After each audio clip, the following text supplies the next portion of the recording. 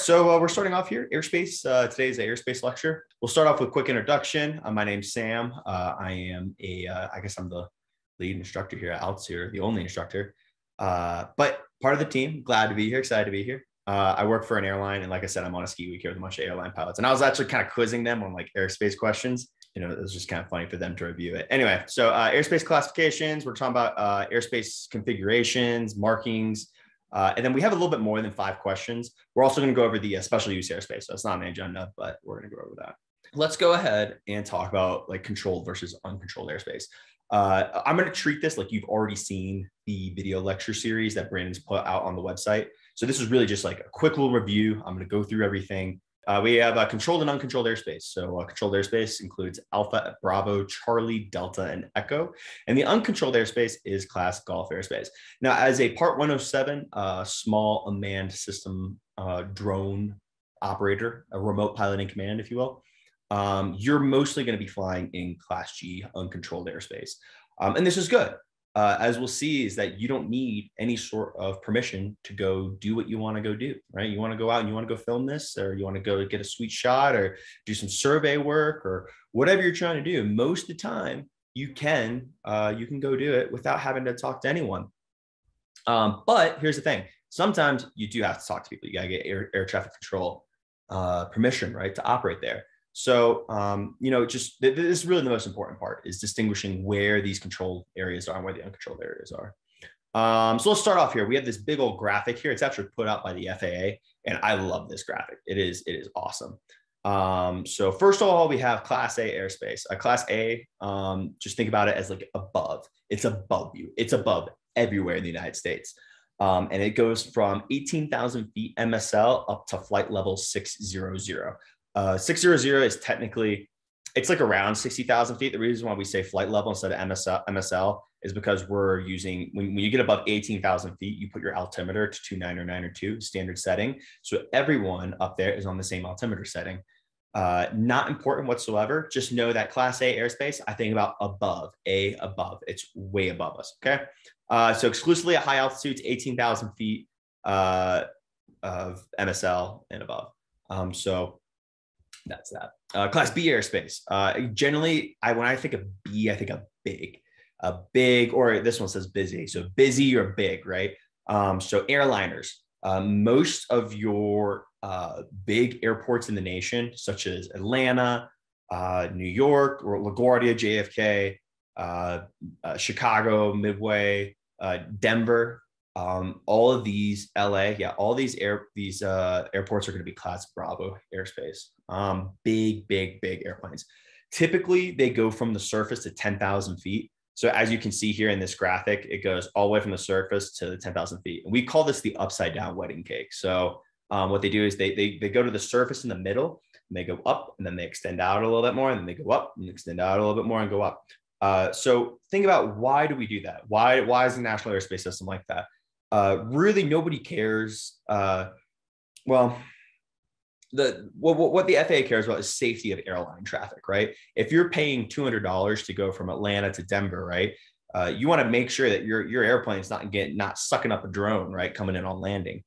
So what we do is, so they put this protected area around the airspace. Now, even though it goes from the surface here to I don't know, whatever the first ring is, right here, if you can see my mouse, in this little area, you can fly underneath that shelf, and you can fly underneath this shelf right here.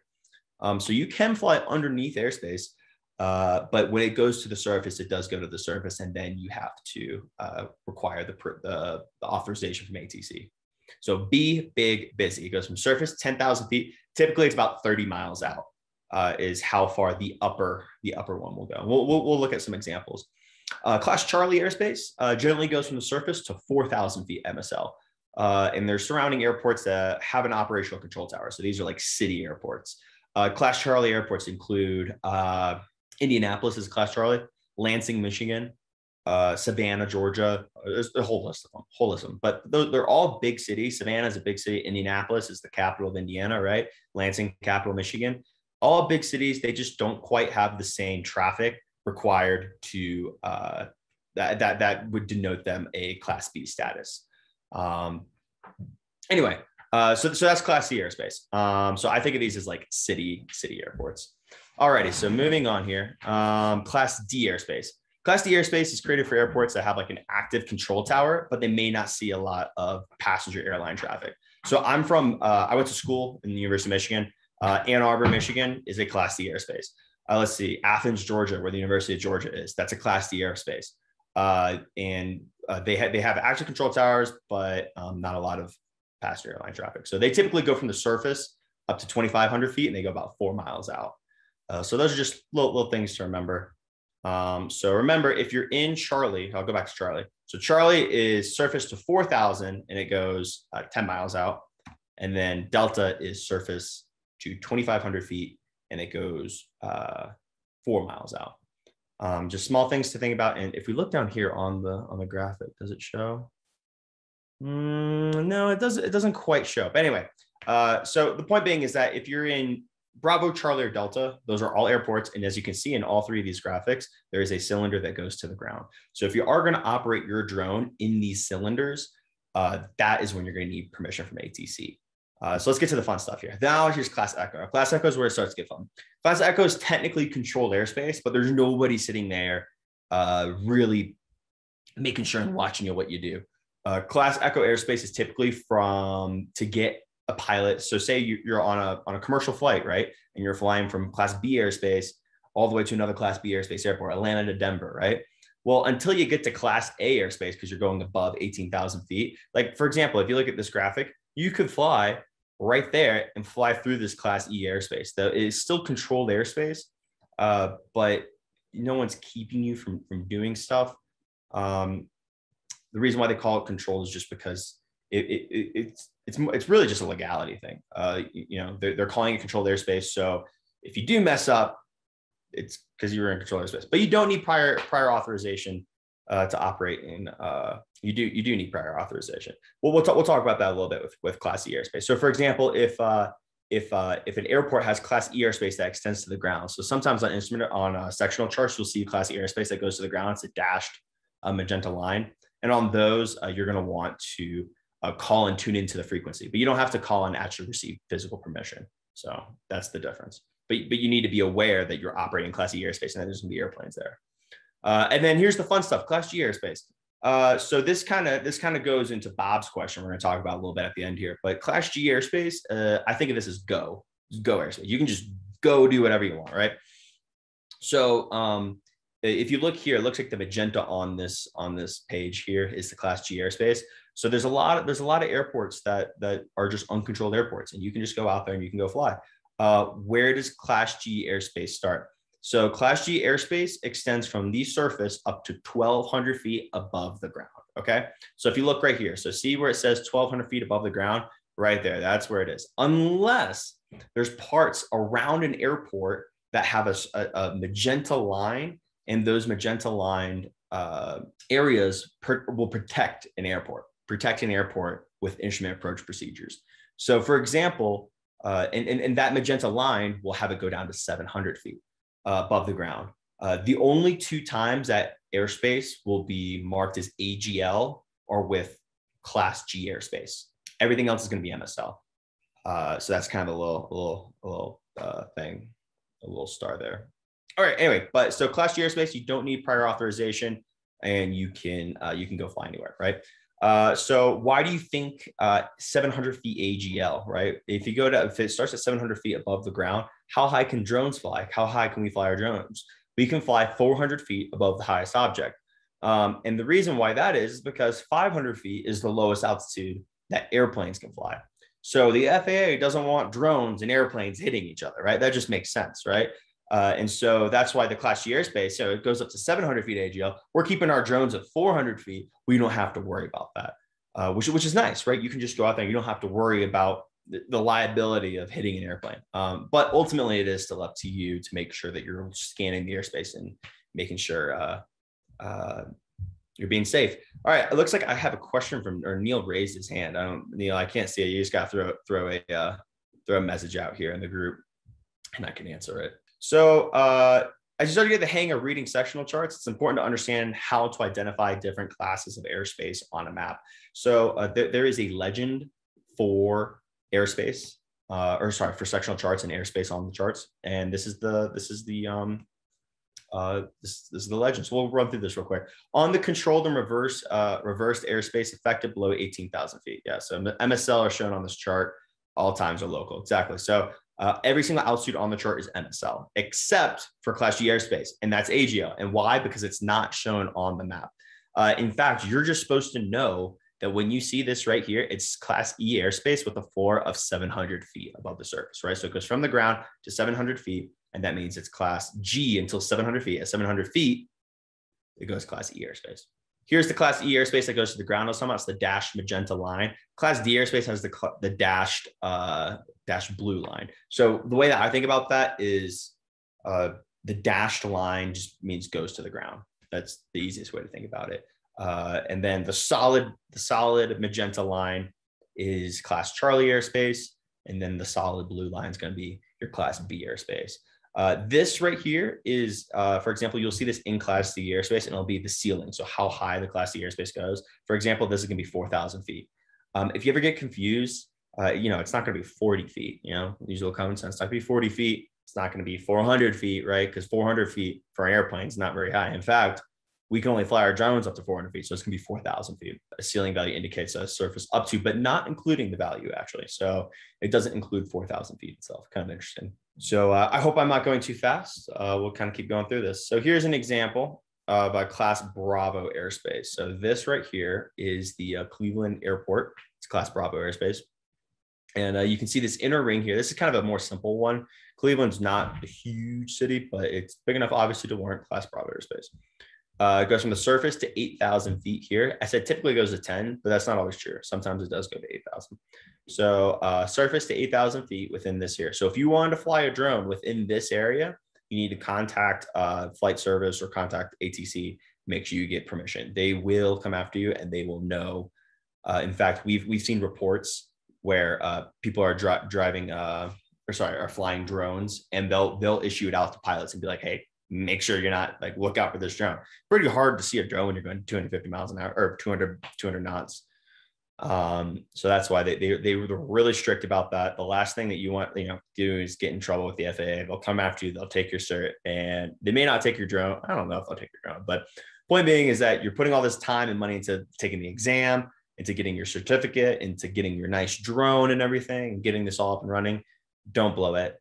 Follow the rules, right? So, okay. Let's let Nathan ask a question here. Other than Part 107, what other certs do you see that could prove favorable when looking for a drone pilot job? I heard of the OSHA 10 ? Okay. Well, I'm going to answer that at the end. That's really unrelated, but I like how you're thinking ahead. So cool. All right. But I will get to that at the end. So Class Charlie airspace is the solid magenta line. So this is an example of Class Charlie airspace. Here, this is the John Wayne County Airport, Santa Ana, California. So you can see here, there's Newport Beach. Got a buddy from Newport Beach.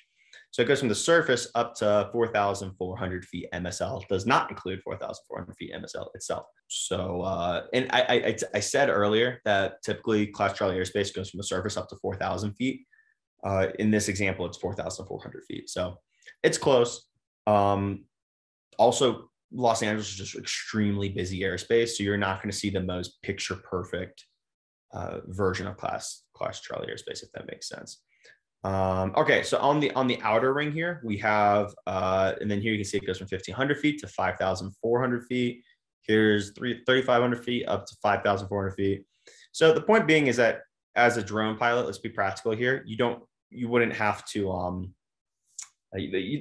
these altitudes aren't super applicable to you because you're not gonna be flying a drone at 1,500 feet, right? That being said, over here where it says 25 to 54, can you fly a drone right here in this area? Absolutely. You want to go fly a drone at the Huntington Pier, you're 100% allowed to go do that because you're within 400 feet. You're not in any sort of controlled airspace. Now, if you want to fly a drone in this area right here by, say, a UCI, I don't know what UCI is, but say you're by UCI or a Mile Square Park and you want to fly a drone, you need to get permission. Make sure that you do that. Oh, and it looks like Brandon came in and and answer the question. Yeah, the Facebook group's a really good place for those kind of questions. Okay, here's Class Delta Airspace. So this is Blake Lakefront Regional. Actually, this is next to Cleveland. Yeah, there's Cleveland right there. I've flown into this airport. It's actually a really fun one because you have the Bengals Stadium right there? No, that's Cincinnati. Cleveland. We have the Indians, and you have the oh man, this is bad. Cleveland Browns. Yeah, there you go. So you have the Browns and the Indians are right there. But also you have the Hard Rock or the Rock and Roll Hall of Fames right there. It's a really cool area. So if you ever want to fly in, it's kind of a more bougier airport. But I flew in there one time and just went the day and took a cab to the. Actually, they have crew cars, so pilots they have free cars for you to take and go into town. Not important whatsoever. Anyway, so this is Class Delta Airspace. So here it goes from the ground, right, and it goes up to 3,000 feet. Does it include 3,000 feet? No. So if you want to fly a drone in Cleveland, you're gonna make sure you get that permission. It might be kind of difficult. We'll see. And I actually don't know how easy they are. Yeah, and the Cavs for the NBA. Yeah, you're right, Pete. Yeah, I don't know how hard they are if they say yes or no kind of thing. If they'll always say yes or no, but who knows? It's worth a shot. It's gonna be a no and it's always gonna be a no until you ask, right? So if you ask, at least you got a shot. And I'm sure they're pretty accepting. Okay, so here's Class E airspace, and here's an example of the Class E airspace that goes to the floor. Technically, if actually I'll go back a little bit. Look at this. All the airspace in between airspace, this is all Class E airspace. Okay. The only depiction on the chart is where it goes to the ground. So this here is Big Bear City. I'm not sure where this is. This looks like it's out west somewhere. Big Bear Lake. That's cool. Anyway. Wow, the airport's at 6,700 feet elevation. So that's pretty high. Anyway, so that's Big Bear. So here it's saying that this right here, this line, the Class Echo airspace, because it's everywhere, E everywhere. I don't know if I said that right, but E stands for everywhere. It's everywhere. The E airspace goes down to 700 feet. In this circle right here, 700 feet. Outside of the circle, the Class E airspace goes up to 1,200 feet, right? So they just do that to protect the airport, give it a little bit more controlled airspace closer to the ground. But that being said, can you fly a drone in Big Bear City or in the surrounding area and have to contact anyone? No, not at all. You can go out there, you can fly your drone and have a good time, as long as you're within 400 feet and you're following the rest of your regulations. So cool. Alrighty, and now we're going to talk about special use airspace. So all special use airspace will have their own distinct markings. This includes prohibited, restricted, warning, military operating areas. In addition to that, each special use airspace can be identified with a code. So I have this little nifty acronym. I call it MCPRON. We call it the Scottish the Scottish Fighting Shrimp, MCPRON. Anyway, so it's a nice little acronym. And so you have MOAs, controlled firing, prohibited, restricted, alert, warning, and national defense. We're going to go through all those. Here we go. We got a question here from Iraq. What up, Iraq? If you're flying your drone in a Class G airspace and you're about to enter any other airspace, does the drone alert you or stop you, or are you just supposed to calculate where you are in the map? So part about being a pilot is being a pilot, right? I mean, I know that you guys aren't, it's a different kind of pilot, right? It's more the modern age pilot, right? But really the responsibility is on you. You're the remote pilot in command. It's a big deal, right? You are liable for your drone. So anytime before I go on a flight, right, we have a flight plan. We're calculating where we're going to fly, what the weather is like. We're checking the weather. We're checking NOTAMs. We're checking for airspace. We're checking for TFRs and stuff, which we'll talk about here in a moment. But if you get a gust of wind and for some reason, like if you're operating right there on the edge and you're technically legal, but then you get a gust of wind and it blows into that airspace, yeah, you bet your butt you are liable for infringing that airspace. And you most 100% will get a call from the FAA. The way that I play it is I play it safe, right? Play it 100% safe, better safe than sorry. So if you're operating near any kind of stuff, even if you technically legally don't have to contact ATC, just give them a call, give them a call and be like, hey, like I'm working over here, like, just make sure I'm working in the area. Just want to give you guys a heads up. I don't think I should be entering the airspace, but if I do, just know it's over here. And so you're in communication, right? They don't want to just see something pop up and they're like, oh, what's going on? they're freaking out, right? So as long as you keep everyone in the loop and be safe and be a competent pilot, then you'll be fine. Just plan, you know. Georeferencing is probably a part of some drones, but I don't know if I don't know if I put my license on it. Yeah, it says most drones have it. So yeah, I don't know. I mean, yeah, that one's up to you. Shouldn't we use the Before You Fly app? I don't know what app you can use. Yeah, you can use Before You Fly. I use different stuff, or you can look at it. You can look at like an actual chart too. So we got resources on the website. So all right, I'm gonna keep going through this, hammering it out. MOAs are military operating areas. They're just areas where military aircraft are operating. They operate in those areas. There is activity of military aircraft, and it can be potentially dangerous. Every single one's unique. They're going to have their own limits and boundaries, and you have to check on those on the margin of the sectional. So the sectional has margins. You can also just pretty much Google anything these days. You can Google Hershey MOA, like times it's active and the altitudes. If it goes all the way to the ground, then you need to obviously that attain, like, it's very pertinent information to you as a pilot who's going to be flying within 400 feet of the ground. But some of these MOAs go up to like 18,000 feet, and they start at 5,000 feet. So, you know, it doesn't mean anything to you. So just make sure you're checking that and getting that going. Okay. So I've got another question here, man. I love the interaction, guys. Keep them coming. You don't have to be sorry for anything. I thought only the Class E airspace that extends to the ground is marked by the dashed magenta lines. That is correct. Dashed magenta goes to the ground. This is not the dashed magenta. This is a MOA, like, hatch mark. So this right here, this is the shaded magenta. Shaded magenta goes down to 700 feet. Let's see if I have a picture. Oh man, it's the altitude, I guess, or something. So I'll pull up an example of, I think we have an example. Oh, this right here, it doesn't go to the ground, it goes to 700 feet. This is 700 feet above the ground. So below that 700 feet is Class G airspace. So Class G airspace is 700 feet, and then at 700 feet, you have Class E airspace. All good, man. All good. Shaded magenta. Yep, shaded magenta, 700 feet. All right, we're going to knock through these. Prohibited airspace. Guess what? Prohibited. You can't fly in prohibited airspace. As the name would suggest, it's prohibited. You'll see prohibited airspace around Washington, D.C. You'll see a lot of prohibited airspace out in the Nevada desert. What area is in the Nevada desert that you can't fly over because they don't want you seeing what's out there? I don't know, but you can't, there's a lot of prohibited airspace out there. There's also restricted airspace. So actually, I should go back. MOA literally says MOA, M-O-A, military operating area. The prohibited says P40, Papa 40. So this one's Papa 40, but they'll just have a Papa. Let's see what's next year.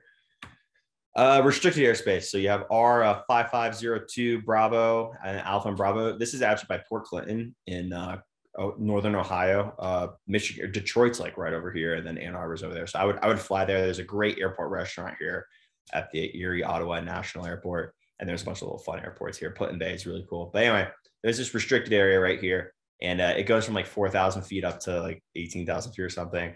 So it wouldn't affect a drone pilot, but it would 100% affect aircraft. Sometimes they do go down to the surface, you know, so that's why you gotta be vigilant. You have to check, right? So that's restricted airspace. Can you fly in restricted airspace? Not while it's active. There are times when it goes inactive. So prohibited, absolutely not, never. MOAs, there's like active and inactive. You can fly in a MOA when it's active, but like you shouldn't, because you need to be exercising extreme caution. And then restricted airspace, you cannot operate in them when they are active. So just make sure you check, and you can get your briefer will tell you when you get a briefing on the phone. They'll tell you the airspace is active. If you're ever flying near this kind of stuff, you know, like I said, play it safe. You know, play it safe. Make sure that you're being smart, and call it if you're even going to work near it, remotely near it. You know. Okay, next one. Alert airspace. This is actually down in Florida. So Embry-Riddle is an aviation university, and they're right there in Daytona Beach. This is west of Daytona Beach. The reason why it says alert area, it's defined by an A. It's just saying that be careful because there's other airplanes out there flying. There's a lot. I mean, this one literally says high volume of flight training surface to 4,000 feet. That's because all the Embry-Riddle kids go out there to go practice their maneuvers. So a lot of airplanes out there. You can absolutely operate a drone in alert airspace. You just need to be vigilant. And then you have warning airspace. So warnings typically seen like off the coast. You need to check once again with briefers and make sure that, if you are going to operate out there, talk to someone, make sure that that you're not in it. If you are in it, like you can always ask to operate, and they just may say no. So, but always ask first. And then they have the continuous US ADIZ, stands for Air Defense International Zone or something like that. Oh, no, Air Identification Zone or something like that. Anyway, it goes around the entire US, and pretty much it just keeps smugglers or it's a constant surveillance to make sure that people aren't entering our borders from the air. So those are all the airspaces. As you notice, I said controlled firing earlier. Controlled firing airspace is a thing, but it's not charted on charts because whenever the military, they're practicing shooting live ammunition and rounds, but whenever they see someone coming nearby, they cease their operation. So there's no need to put it on a chart because the military is on top of that and they take care of that. So that's MCPRAWN, MCPRAWN. And then coming up here, we have and National Defense Airspace. So that's the ADIZ, Air Defense Identification Zone. That's what it stands for. Anyway, last but not least, let me pull jobs here. Last but not least, we have the temporary flight restrictions. What is a TFR? TFRs are tools used by the FAA to restrict aircraft operations within designated areas, times and areas, really is what I should say. It's not depicted on charts. And guess what? This is a great way to lose your certificate or your license. VIP, professional sports, college sports, and Disney World all have TFRs. So anytime there is a major sports event, for example, MLB, there's a baseball game. If you want to fly there, they have a TFR up, and you can't fly while the TFR is active. Trump Tower in New York actually had a TFR on it while he was president because obviously he would live there. They don't want planes flying in that TFR. What else? It's kind of funny though. It's like some professional sports have it, but some professional sports don't. Like I don't think the WNBA has a TFR. I don't know. So I guess, or like I don't think MLS, Major League Soccer, has TFRs either. And they're just like I don't think you deserve one. Okay, running a little bit late on time, but we're almost done here. So yeah, professional sports, college sports. So we got some stuff here. Would the Super Bowl have a TFR? Yeah, you bet your butt the Super Bowl has a TFR. Yeah, 100%. NFL is like one of the biggest like revenue generating conglomerates there is. So they for sure have a no drone flying there. You can check the TFRs online. So there's a website for that. I can show you how to do that. Okay, so here we're going to start going through the questions. There's a little bit more than 5 questions. I'm going to kind of hammer through these, but I'm going to grab a water real quick because my throat is very dry. Go ahead and try and answer this one, and I will be right back. Ooh, also real quick, let's go ahead and pull out your testing supplement. Pull out your testing supplement because a lot of these questions are going to be relying on that. So I'll be right back in just a moment. Question number 7, the outer rings of Class Charlie airspace are typically A, 5 miles from the airport, B, 10 miles from the airport, or C, 20 miles from the airport. So the answer is B, 10 miles from the airport. So I hope everyone got that right. And I would like to see everyone put their responses here in the chat. So on the next question, folks, throw in your responses and I appreciate it. All right, next question.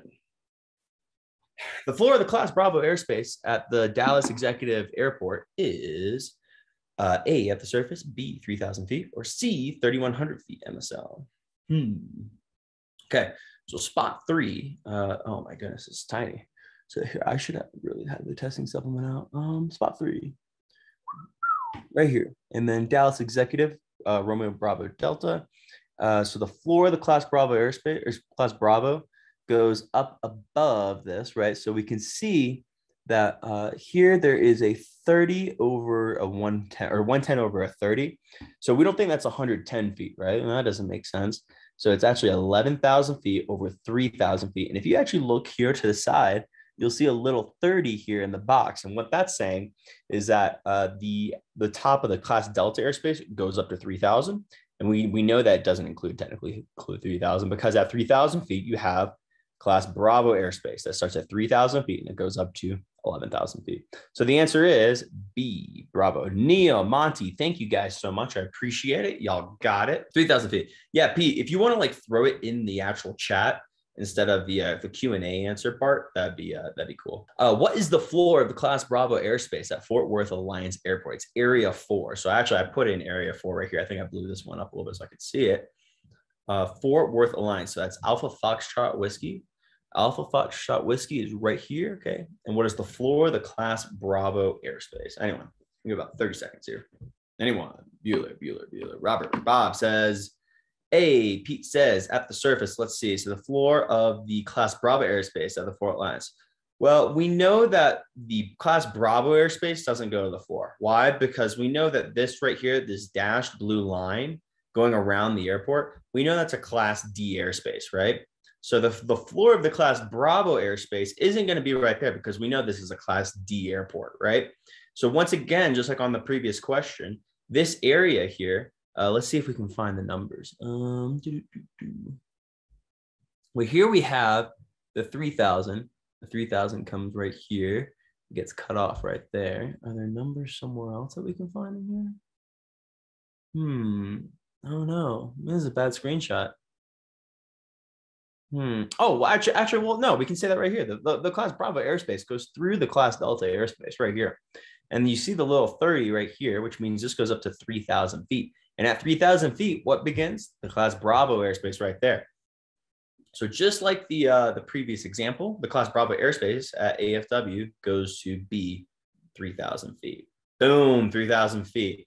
So nice job, Advil. Nice job, Advil. And better luck next time, folks. So all good. That's why we're here. That's why we're here to learn. And this is being recorded, so you can always go back and quiz yourself again and make sure why you got it right or wrong. All righty, here's another question here. So let's see what we got. According to 14 CFR Part 107, the remote pilot in command, the RPIC, I should say RPIC, of a small unmanned aircraft planning to operate within Class Charlie airspace must A, use a visual observer, B, required to use a flight plan, or C, required to receive ATC authorization. What are we thinking, folks? Everyone's saying C. Yeah, this one's kind of gimme.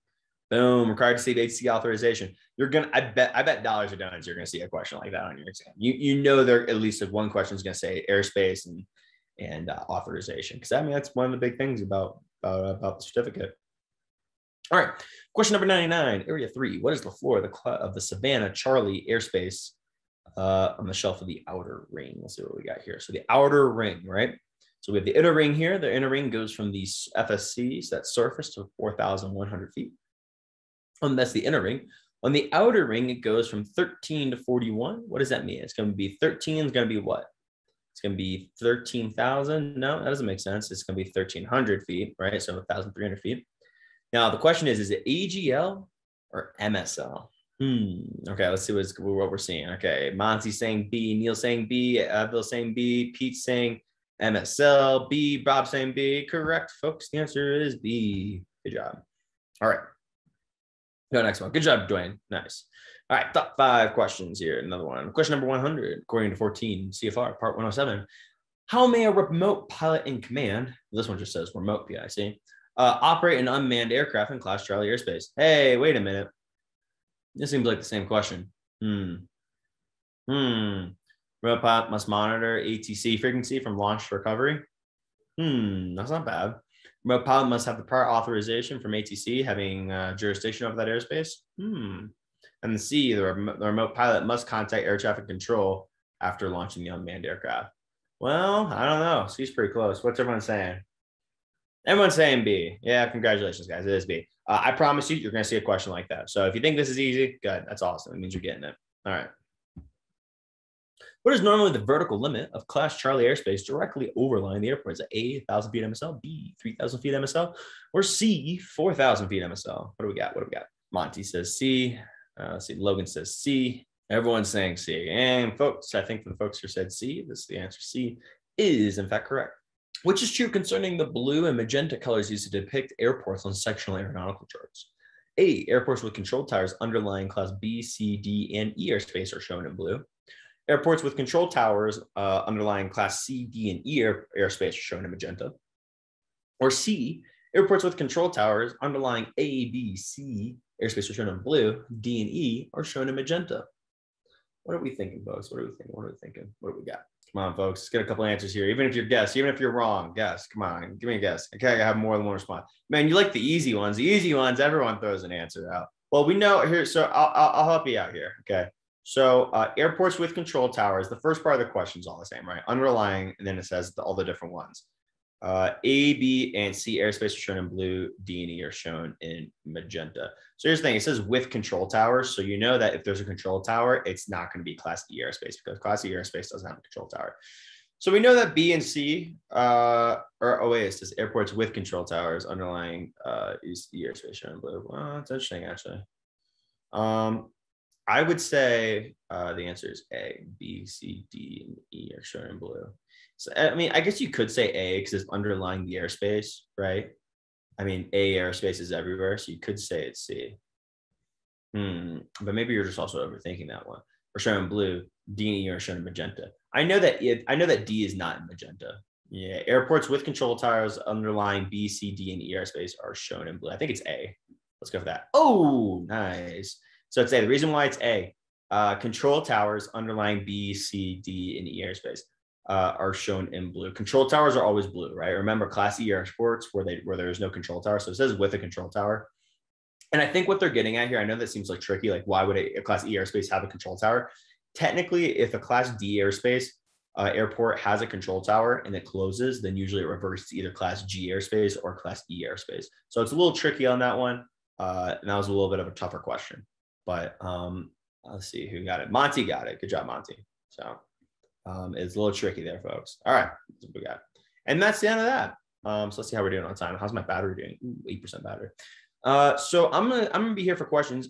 Bob had a question on the exam, so let me go pull up the exam real quick. Oh, I'll show you two things here. Let me show you before I show you that. I'll show you TFRs. So let me get rid of this water before I spill it on myself. TFRs.faa.gov. There's a thing called here tfr.faa.gov. I can put it in here. tfr.faa.gov. So it takes you to this page right here, and this will be all the TFA shown in the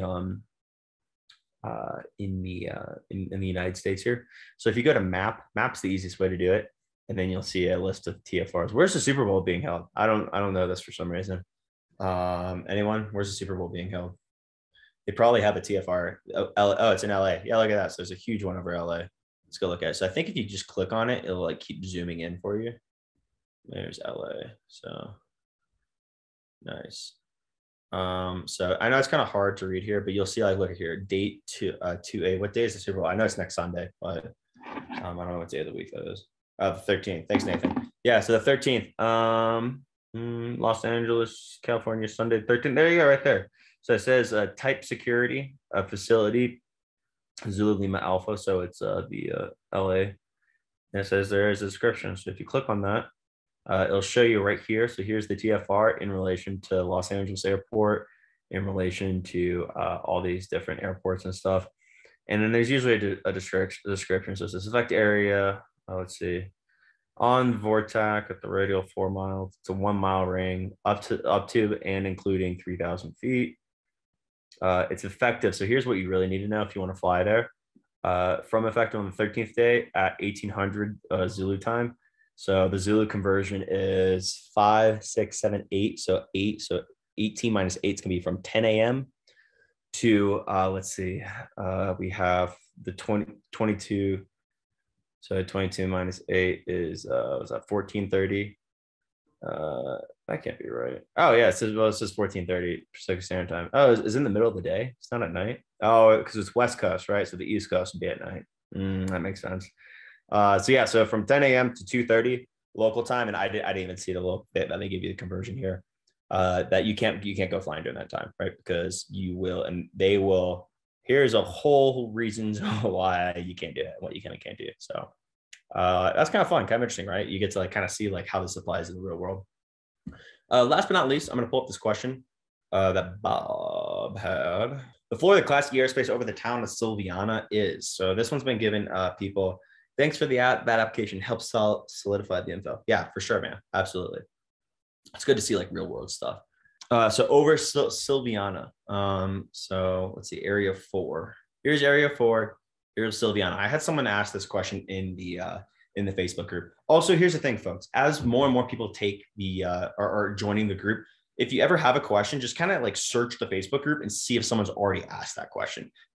Because I remember I've already answered this question, which is fine. I don't mind answering it again. That's the whole point of this live Q&A, but just for future tips. So Silviana, right? So half the town, if you look here, so yellow, the yellow means it's a populated area. It means it's a town. So the yellow portion of the town is cut in half. There is a ring right here, okay?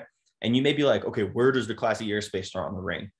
It's the hard border, the hard outer border. So for example, the town here on this side of the shaded magenta is going to be 1,200 feet AGL, because we know that this shaded area, the Class E airspace goes down to 700 feet AGL. So the town has both 1,200 feet AGL and 700 feet AGL. If you come here, man, I'm sorry, folks. The floor of the Class E airspace where the town of Silviana is both 700 feet and 1,200 feet AGL. Class E airspace goes down to 700 feet inside of that and then 1,200 feet outside of that. So it's both technically. So kind of fun, right? Hope that answers that. Bob, does that clear it up? Or if you have a follow-up question, go ahead and throw it out there. But that's pretty much the lecture. Thank you all for coming. We got a nice, decent kind of size crowd. We got 17 people here. So, I mean, myself included. I think Brandon's here as well. So 15 people, that's nice. Yep, absolutely, Bob. There you go. Neil, man, always a pleasure. When's your exam, Neil, man? You've been coming to these for a while. Logan, yeah, absolutely. Thank you guys. Wouldn't be here without you guys. So.